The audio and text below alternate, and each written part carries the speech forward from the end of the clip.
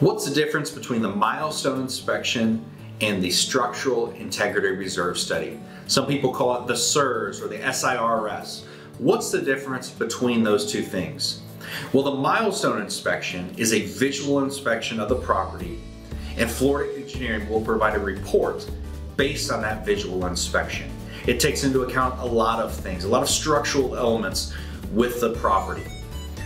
The SIRS, the Structural Integrity Reserve Study, is a more numbers-based report.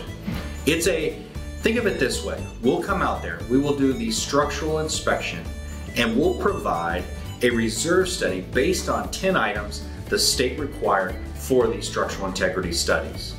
So think of it this way, the Milestone Inspection is a visual report that you will receive.